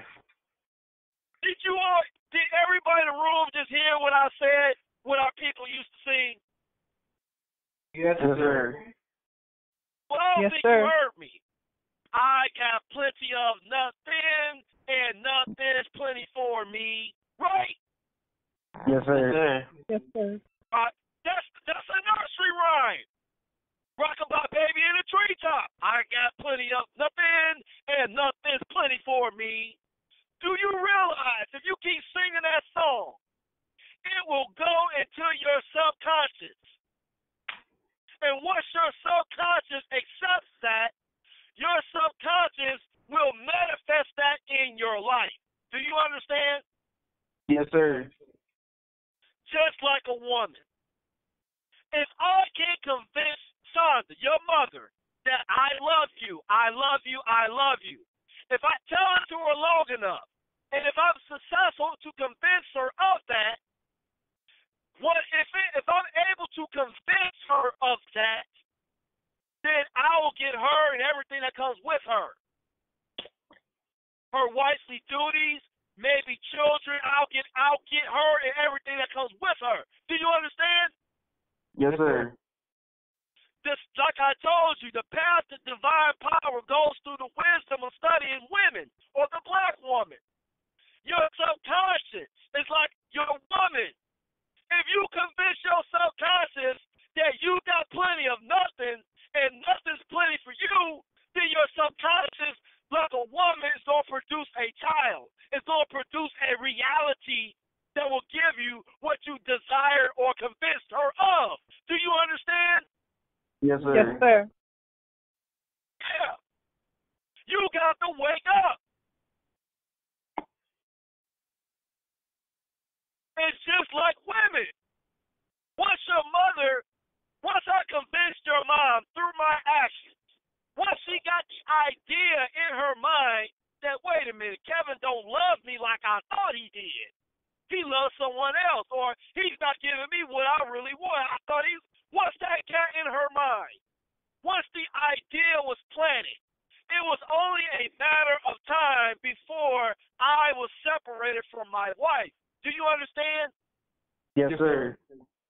When black people listen to the devil, when black people listen to the white man and accepted the fact that they were slaves, accepted the fact that nothing was plenty for them, accepted the fact that when they died, they will go to heaven. Once they convinced their mind of that, they lost everything. Like a man losing his wife when she accepts something that he's doing by word or by action. Do you understand? Yes, sir. Yes, sir. There is great wisdom in women. Only a fool don't respect a woman. I have the greatest amount of respect of women on planet Earth. Believe me. Because you will not get this wisdom anywhere else. What you must do and remember is you gotta forget the small things. You can't pay attention to the petty arguments I have with your mama. You can't pay attention to that. You got to look at the big picture. I had to suffer that to get the very wisdom I am giving to you right now. Do you understand? Yes, sir. Yes, sir. A price had to be paid. The Son of Man must suffer many things and be rejected, be divorced. That's a form of rejection. I didn't leave your mama left me. I didn't reject her, she rejected me. That's rejection. I no longer want to be your wife. I no longer want to submit to you. That's called rejection. The Son of Man must suffer many things and be rejected. Do you understand? Yes, sir. I'm not even allowed to set foot in your house. That is called rejection. Do you understand? Yes, sir. I've never had a girl, I've never known a woman or dated a woman who had an ex, and her ex came to see his old children, and she didn't allow her ex in the house to visit with his children. But I suffered that. I have suffered greatly to get the wisdom that I'm giving to you right now. Do you understand? Yes, sir. Yes, You sir. got to wake up. Like I was listening to Farrakhan in the meeting today, and Mr. Ishmael talking about he called Louis Farrakhan the Messiah, and everybody know it, and they want to kill him. Do you realize who the devil is? The white man the devil? Yes, sir. Tell me, what black man did the white man wait to kill when he was in his 90s? That was a threat to him. How old was Dr. King when Dr. King got murdered? Approximately. How old was he? 30-something years old? Yes, sir. 30 in his 30s. How old was Malcolm X? In his 30s. How old was Marcus Garvey when he got kicked out of America? How old was Marcus Garvey? In his 30s? Maybe in his 40s? Is that right? Yes, sir. Yes, sir. How old was Noble True Ali when he got killed? He was in his 30s? Yes, sir. How old was Nat Turner when he got killed? Wasn't he young in his 30s or 40s? They weren't in 40s. Wasn't he young in his 30s? Yes, sir. What about the man, Fred Hampton of the Black Panther Party that they murdered in Chicago in his sleep? Was he an old man or was he a young man in his 30s when they killed Fred Hampton? How old was Trayvon Martin? Young boy. How old was Rodney King? Young man. Young, right? Yes, sir. Do you see? I'm about to make me curse. Do you see how goddamn foolish these so-called black leaders, how they make fools of our people? Yes, sir. You a fool if you think the devil's still plotting to kill you and you pushing 90 years old. You a goddamn fool. Do you understand? Yes, sir. Yes, sir. I can't say it no other way. You are a goddamn fool. Telling the people in Chicago that the white man trying to kill Louis Farrakhan and a man almost 90 years old. Do you understand? Yes, sir. He almost 90 years old, but he the Messiah. He the Messiah, and he's 90 years old. How foolish are he making our people? Do you understand? Yes, sir. Yes, sir. He did tell the truth. The white man know who the Messiah is. He's not going to tell you. Do you understand? Yes, sir. Yes, sir. Let me tell you something. Your mother got a job at the hospital. When your mother gets a check, she pays taxes. She pays Social Security tax. She pays Louisiana state tax. She pays federal tax. She pays Medicaid tax. And all those taxes by the U.S. government have a department that collect that money. Do you understand? Yes, sir. Yes, sir. It is called the IRS. Do you understand? Yes, sir. Now, if you don't believe me, ask your mama.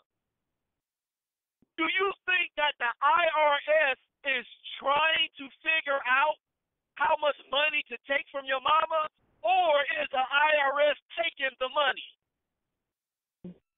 Taking the money. Answer the question.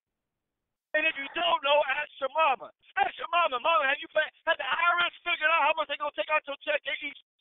Or she tell you. Right? Yes, sir. See if your mama tell you, oh, sweetheart, they can't figure out how old. Is that right? Yes, sir. Yes, sir. She ain't going to tell you that, is she? No, sir.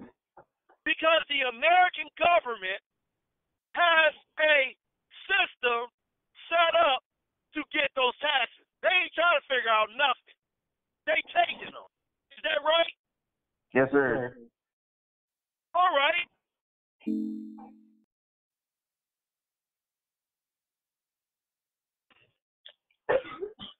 Sister Rebecca, you still here? Yes, sir. Yeah, we're just going to wait for him to get back in. Okay.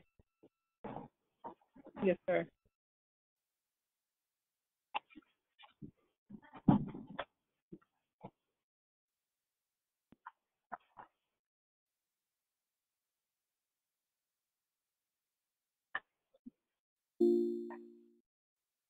Assalamu alaikum.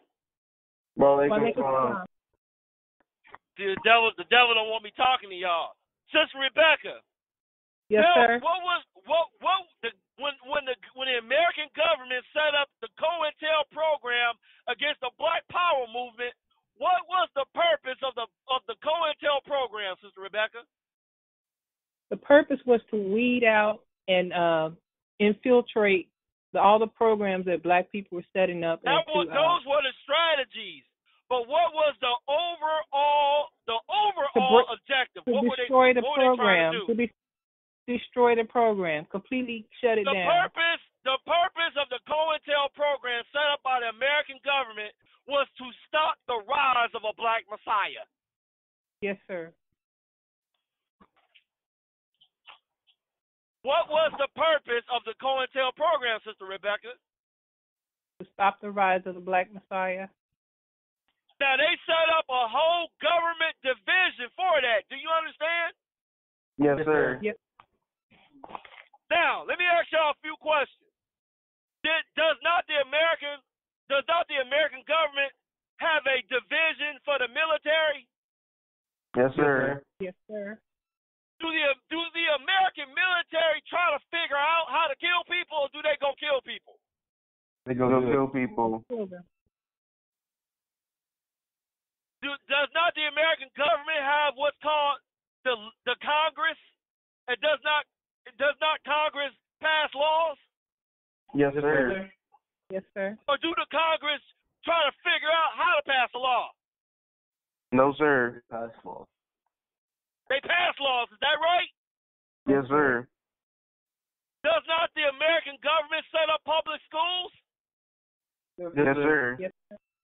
Do the public schools teach the children what the government wants them to know? Or are the schools trying to figure out what to teach them? They're teaching what the government wants them to know. They're not trying to figure it out, are they? No, sir. Yes, sir. All right. So when the government set up a program to stop the rise of a Black Messiah, and the Black Messiah is here, do you think that the government is still trying to figure out who the Black Messiah is, or do they know? They know. No. They know. Is that right? Yes, sir. Do you know how far Virginia is from Washington, D.C.? It's not even 50 miles. Do you understand? Yes, sir. Yes. So when the police attacked me in 2013. Two police officers. I was right down the street, basically, from the White House. Do you understand? Yes, sir. Yes, sir. And when the police attacked me, how long? It is 2019. How many years have we been in America under the thumb of white people? 404 years. 400 years, is that right? Yes, sir. So when the white man decided he was going to grab a nigga and burn him at the stake, he did it, right? Yes, sir. Yes, sir. When the white man decided to hang our people from a tree, lynch them, he did it, right? Yes, sir. Yes, sir. When the white man decided he was going to put a bullet in Dr. King's brains, he did it, right? Yes, sir. Yes, sir. He's been doing it for 400 years, right? Yes, Yes, sir. sir. Let me ask you this. How many times in school or anywhere else did you hear of that the white man went to kill a black man and they couldn't grab him? They couldn't lynch him. They couldn't shoot him. They could every time they tried to touch the black man, their hands went right through him and they couldn't even touch him. How many times have you heard that? One.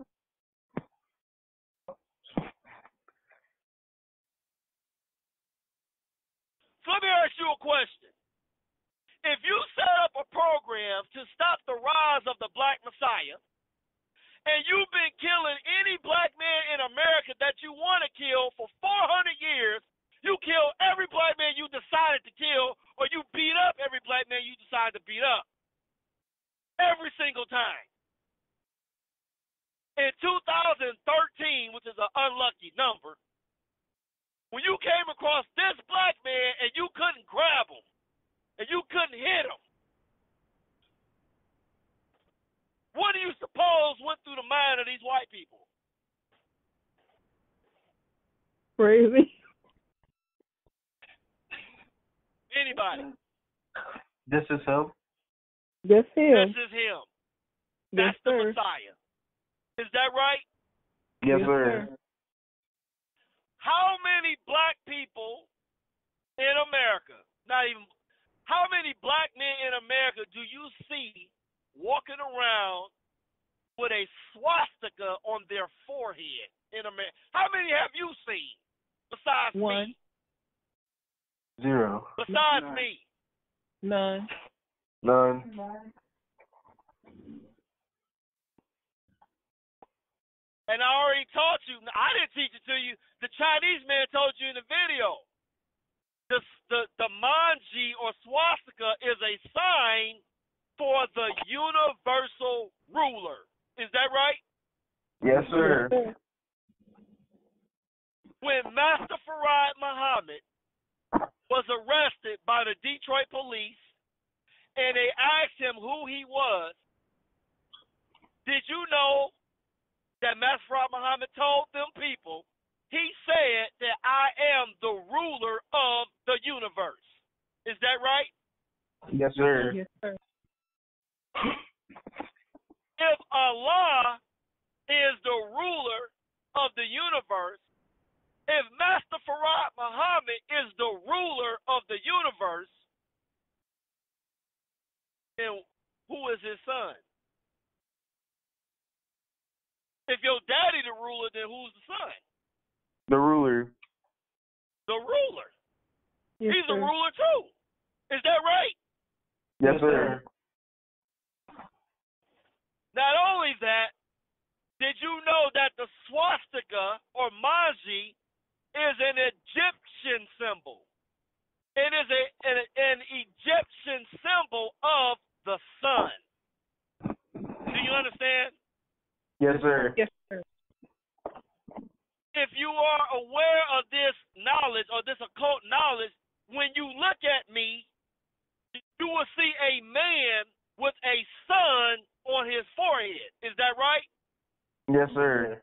Okay. Or you will see the Son of Man. Yes, sir. Do you understand? Yes, sir. Yes, sir.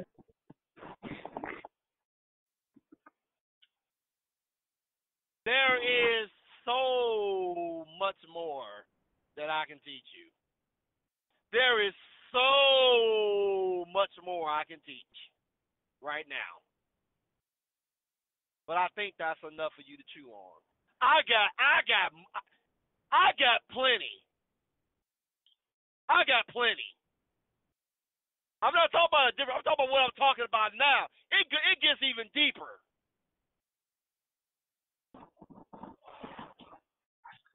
This is our planet, and you need to get with that. You need to start feeling that. This is all yours, and he got it, and we got to get it. Do you understand? Yes, sir. Yes, sir.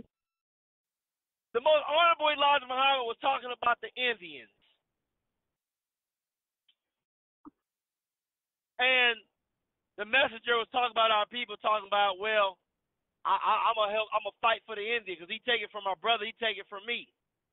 And the most honorable Elijah Muhammad said, the Indian, he was not smart enough to keep his home, so he let a stranger come and take it from him. Do you understand? Yes, sir. And then the messenger said, he said, one thing I can bear witness with the white man on, he wasn't doing nothing with it but hunting and fishing. Is that right? Yes, sir. Yes, sir. And then the most honorable Elijah Muhammad said, well, if the white man was going to come over here and build a great civilization that we are celebrating here today, did I say he should have came a long time before he did and took it from him? Do you understand?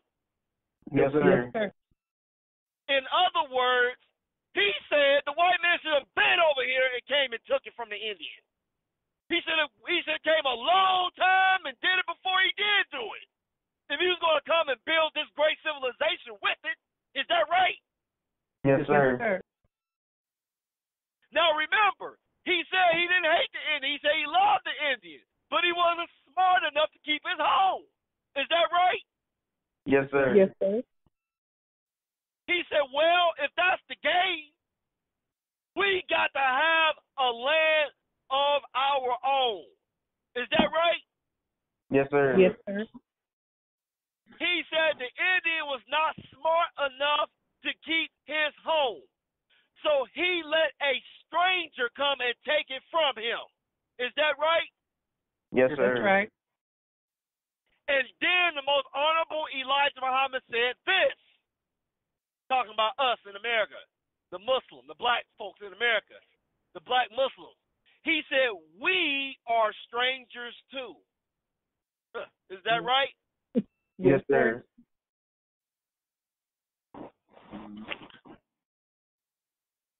Well, the messenger gave a hint to the wise. I'm here to make you wise. Now, when the messenger said that we are strangers too, anybody, what did he mean by that? We are smarter than them. We are smarter than them. Anybody else? We can take their land. We're the rulers over them. We gon' what? Say that again? Take their land. We gonna take their land. Is that right? Yes, sir. Yes, sir. I got some smart children, Sister Rebecca. Yes, sir. All right. What tribe are we a member of? What's our tribe, Sister Rebecca? Shabbat. Anybody? What's our tribe? What does Shabbat. the word Shabbat? What does the word Shabbat mean? Greater taker. The greater taker. Is that right? Yes, sir. I ain't here to talk in code. I ain't here to beat around the bush. We gonna take America. So if Yes, sir. you think I'm going to Ghana, if you think I'm running to Africa, I ain't going going nowhere. We taking America. Do you understand? Yes, Yes, sir. sir.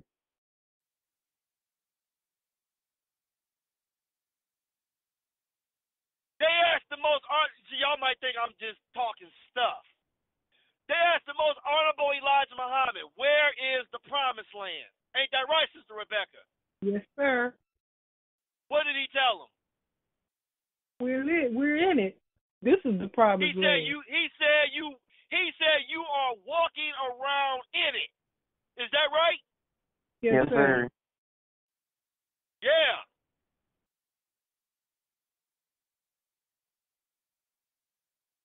Huh. I can keep teaching. I can take you deep, and I can keep taking you. Yes, sir. Yes, sir. I'm gonna stop right there. All right, Rafiq. Do we have any questions or comments before we close our Sunday school? Yes, it's been a very fast. I'm sorry. Go ahead. This is a very wonderful wonderful Sunday school. An amazing lecture by the Son of Man. This has been a fantastic Sunday school, Son of Man. Thank you so much for keeping us adrift on what our goal is to do, what our plan and our purpose is. Thank you so much. Thank you, Son of Man, for teaching us today. Any other questions or comments? No, sir. Okay. We will close the Sunday school with the Muhammad children giving their Farad prayers and their meditations and their Yaqub's meditations to Allah, starting with Daim. Surely I have turned myself, being upright to him who originated the heavens and the earth, and I am not of the polytheists. Hold on. Excuse me for interrupting your prayer, son. Listen. Yeah, that's the title I made the video. So Rafiq was correct in saying Yaqub's meditation to Allah. Before I spoke, who was just reciting the prayer before I interrupted him? Who's reciting the prayer right now? Daim. And when Daim recites the meditation, is it not Daim reciting the meditation to Master Muhammad? Yes, sir. And when Rafiq, Kamal, Amaria do it, isn't that Kafiq, Amaria, and Daim reciting the meditation? Yes, sir. Yes. It ain't just my meditation, it's your meditation. So when you say we're going to have the Muhammad children get their prayer and recite, you can say they're going to recite their meditation to Allah. They're going to recite their meditation to Master Farad Muhammad. This is Daim's meditation to Master Farad Muhammad. This is Rafiq, Kamal, and Maria's meditation to their God, Allah. Not only is the universe yours, the sun, moon, and star, Allah is yours too. Allah, Master Muhammad, is yours. And you are his. And you need to get with that and feel that. You are his. And he is yours. He belongs to you. He is our God. Ours. First. Before anybody else, he's ours first. Do you understand? Yes, Yes, sir. You need to get with that. I am a jealous servant of Allah. I am a jealous servant of Allah. He's mine first. Do you understand? Yes, sir. Yes, sir. Just like that song with Monica and Brandy. The boy is mine. No, girl, he mine. No, girl, he mine. Do you understand? Yes, sir. Yes, sir. Allah is ours. The black man in America first. He's our God. Then he's the God to everybody else. But he's our God first. Do you understand? Yes, sir. Yes, sir. Oh, son of man, you done did it now. You done tore it now. You just making it up as you go. No, I'm not. If Allah is not ours first, then why is the black man and black woman of America the prodigal son who will be given rulership for eternity? Every black person on the planet will not be given that right, that sovereignty, that gift. That is to be conferred on the black people of America only. We are the rulers of the other black people and every other people on the planet. Us and us only. Allah chose us. We are his favorite. Do you understand? Yes, sir. We are the apple of Allah's eye. We are the chosen people. Do you understand? Yes, sir. Yes. We are Shabazz. We are the greatest takers. All right, Rafiq. Yes, sir. Are there any other questions or comments? No, sir. No, Okay. All right, we will close with the Muhammad children giving their Farad prayers and their meditations to Master Farad Muhammad, starting with Naeem. Surely I have turned myself, being upright to him, who originated the heavens and the earth, and I am not of the polytheists. Surely my prayer, my sacrifice, my life, and my death are all for Allah, Lord of the worlds. No associate has he, and this am I commanded, and I am of those who submit. O Allah, thou art the King, there is no God but thee. Thou art my Lord, and I am thy servant. I have been unjust to myself, and I confess my faults. So grant me protection against all my faults, for none grants protection against faults but thee. And guide me to the best of morals, for none guides to the best of them but thee, and turns away from me the evil morals but thee. Amen. Lord is my shepherd, I want not. He maketh me to lie down in green pastures. He leadeth me beside the still waters. He restoreth my soul. He leadeth me in the paths of righteousness for his name's sake. Yea, though I walk through the valley of the shadow of death, I fear no evil, for thou art with me. Thy rod and thy staff, they comfort me. Thou preparest a table before me in the presence of mine enemies. Thou anointest my head with oil. My cup runneth over. Surely goodness and mercy follow me all the days of my life, and I dwell in the house of the Lord forever. Amen. Surely I have turned myself, being upright to him, who originated the heavens and the earth, and I am now the polytheist. Surely my prayers, my sacrifices, my life, and my death are all for Allah, the Lord of the worlds. No associate has he, and this is my commanded, and I am of those who submit. O Allah, thou art the King, there is no God but thee. Thou art my Lord, and I am thy servant. I have been unjust to myself, and I confess my faults. So grant me protection against all my faults, for none grants protection against faults with thee. And guide me to the best of morals, for none guides to the best of them but thee, and turns away from me the evil morals with thee. The Lord is my shepherd, I want not. He maketh me to lie down in green pastures. He leads me beside the still waters. He restoreth my soul. He leads me in the path of righteousness for his name's sake. Yeah, though I walk through the valley of the shadow of death, I fear no evil, for thou art with me. Thy rod and thy staff, they comfort me. Thou preparest a table before me in the presence of mine enemies. Thou anointest my head with oil, my cup runneth over. Surely goodness and mercy follow me all the days of my life, and I dwell in the house of the Lord forever. Amen. Surely I have turned myself dignified to him, who originated the heavens and the earth, and I am now the polytheist. Surely my prayers, my sacrifices, my life, and my death are all for Allah, the Lord of the world. No associate has he, and this is my commanded, and I am of those who submit. O Allah, thou art the King, there is no God but thee. Thou art my Lord, and I am thy servant. I have been unjust to myself, and I confess my faults.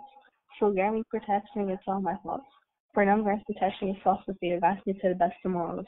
For none guides to the best of them but thee, and turns away from me the evil morals but thee. The Lord is my shepherd, I want not. He maketh me to lie down in green pastures. He leads me beside the still waters. He restoreth my soul. He leadeth me in the paths of righteousness for his name's sake. Yea, though I walk through the valley of the shadow of death, I fear no evil, for thou art with me. Thy rod and thy staff, they comfort me. Thou preparest a table before me in the presence of mine enemies. Thou anointest my head with oil. My cup runneth over.